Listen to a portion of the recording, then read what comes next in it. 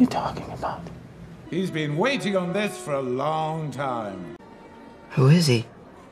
Now where is he? Where's who? Hey, what's your name? Daniel, with an L. Daniel. Yeah. Daniel. Daniel? Hola, Daniel. What's he look like? He's young, but the force is strong with this one. The man has ice in his veins. Wears glasses, so he can see. He's the savior of worlds. What, are you like my savior or something? No. Daniel, is it true? I wouldn't make a big thing of it. What team? All takes place in a space station. You're living on a space station? Sorry, love. Gotta save the world.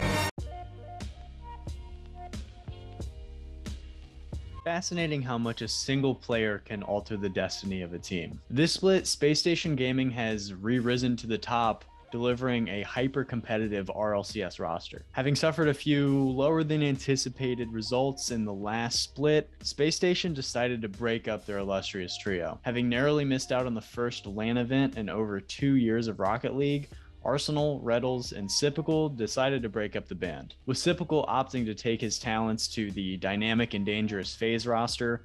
Arsenal, Reddles, and their coach Chrome had a difficult decision on their hands. In a trade window riddled with big names and rumors floating about, Spacestation needed to deliver and pick up a strong third. After all, losing Sypical is not easy. Like we talked about in our video last week, Sypical has at many points in his career been considered one of the best players in the world, and I still think he's in a conversation for one of the greats we still have. So after some debating and some back and forth, the player that they ended up going for was Daniel. Now, Daniel was an up-and-coming prodigy that if you follow the scene closely, there's a good chance you had already heard of him before he joined Spacestation. He has been waiting in the competitive wings for a while, and he was highly lauded as a talent coming into this split, and so far through 2 regional events, we've seen why. With Daniel now in the mix, Spacestation has become one of the dominant forces in North American Rocket League this split. Finishing top 4 in both events we've had to this point is certainly a breath of fresh air for a Spacestation team that is determined to be one of the best teams in the world.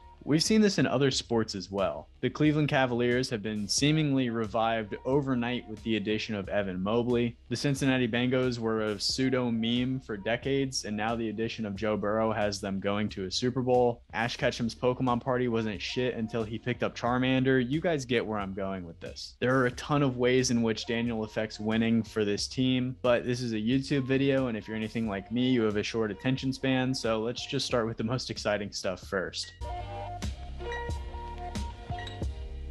Starting with his scoring, Daniel's attack is across the board with air dribbles, flip resets, power shots, and fakes. Daniel is a threat to score from literally anywhere on the field. If he finds himself in the middle of the pitch, he can make difficult double touches look routine. This is something that Chicago and Reddles were just raving about in a recent YouTube video where they were just saying that Daniel hits these time and time again like it's nothing. And one of the most impressive aspects of Daniel's double touches is just the amount of power that he's able to create on his first touch.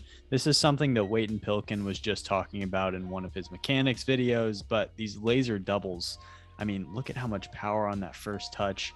It's just so hard for Garrett to read something like that.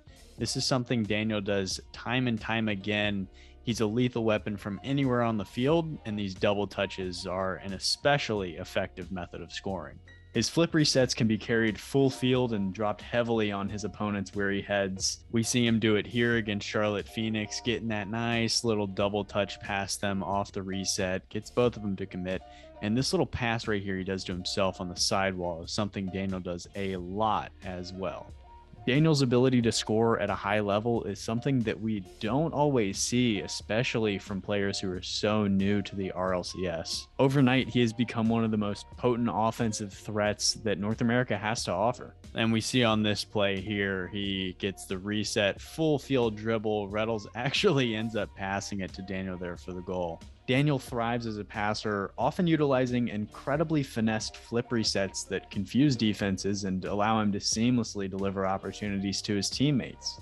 The way he is able to feather his boost here, catching up to this ball, Faze just doesn't know if he's going to be able to get a touch or not, rattles the slot underneath. But where Daniel has really found a claim thus far is as a shooter in the clutch. The young goat has the ice, man, and it is shown time and time again in huge moments. Here in the lower bracket final against Faze, 2-1, 0 seconds on the clock, Daniel hits this just past AJ.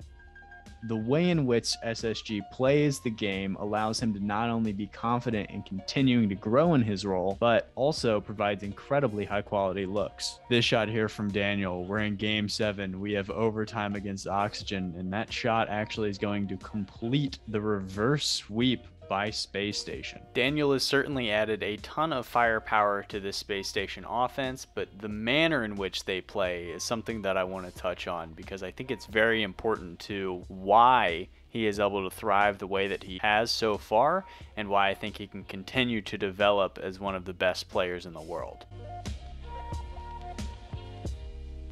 If I had to summarize Space Station's offense into one word, it would be physical. While all three players are certainly possessing of individual finesse and skill, Space Station's primary vehicles to drive their offense are bumps and demos, and this shows up not only on the stat sheet, but also in a lot of the goals that you'll be seeing over the course of this video. From a stats perspective, Space Station is out-demoing the entire RLCS, and no, I don't mean North America, literally the entire globe of RLCS. On a per-game basis, Space Station's 5.77 demos is more than a full demo higher than the next closest team, and that of course is at the time of making this, so maybe that has changed a little bit, but regardless, they are far and away one of the most demo-heavy teams that we have. While Arsenal may be the first player that comes to your mind when you think physical and aggressive, the king of this proverbial stat domain is actually Reddles. Slater actually leads North America in demos per 5 minutes at just a shade over 2, and even though he has a pretty hefty lead over the rest of the competition, third place is actually his teammate Arsenal. On a per 5 minute basis, Arsenal is top 3 in North America and top 6 in the world in demos. With the present game meta utilizing bumps and demos pretty heavily, how does Space Station manage to be far and away the favorites in pulling off this playstyle? While Space Station are exceptionally proficient in demoing defenders flat-footed on their own goal line, they deliver demos in a lot of nuanced ways as well. A lot of demos and scoring opportunities come from actually weak side or backside demos where recovering players will find demolitions from opponents' blind spots. This opens up massive pockets of space and must just be a nightmare for teams to try and communicate through. We see time and time again that Reddles, Arsenal, and even Daniel sometimes will be rotating out of a play and then will turn on a dime and drive themselves back into the defense, catching them from the side or behind where their cams can show that they're coming for a kind of sneak attack. But keep in mind that the adjective I used to describe SSG was physical, not just demos. While Reddles paves the proverbial way with this explosive stat, Arsenal is arguably the most physical player in the world. Picking up his fair share of demos, Arsenal is a master of being physical through bump plays, sticking to the ball, and ultimately just pestering team defenses. Arsenal's playstyle not only rushes other players' movements and decisions, but it also must be a nightmare for opposing comms as well. At the highest level, Rocket League is a game where games are decided by the small things, like solid rotations and good communication. With Arsenal constantly being a nuisance on and off the ball, and Reddles deleting players entirely from the pitch, Space Station's physical nature is a nightmare for opposing teams to stay level-headed and not become too jumpy or hurried. Something all three players on Space Station do at such a high level is utilize fakes. We were just talking about the pressure that it gets created off of demos, but here we see Daniel totally bait a touch out to get a quick steal, and this is something that he does pretty commonly. On this play here, we see the exact same thing. Arsenal goes to the fake to slow down the play, and then Daniel baits out this touch right here and then fires a laser of a pass over to Reddles. You can see here, Beastbonium tries to go for the quick touch thinking that Daniel's going to beat him to that ball. Daniel backs off and it gives him a ton of space.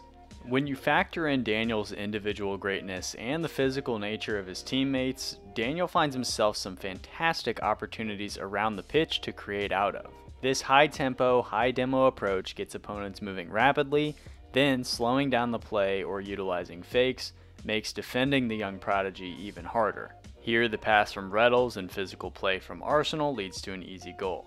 To keep opposing teams from honing in on the game plan, it's important for each member of the team to use fakes and physical plays on behalf of themselves and others too. For example, if Ruddles and Arsenal were to only do this on behalf of Daniel, it would be easier to read, but plays like the one we just watched continuously keep defenses guessing. But at the end of the day, talent reigns supreme, and in this play here, we see Daniel really put everything together at once. First, he uses the individual outplay to secure the ball, then the dribble and fake to have the defense guessing, and then finally the physical play on the goal line and a quick dish to his teammate in a critical Game 6.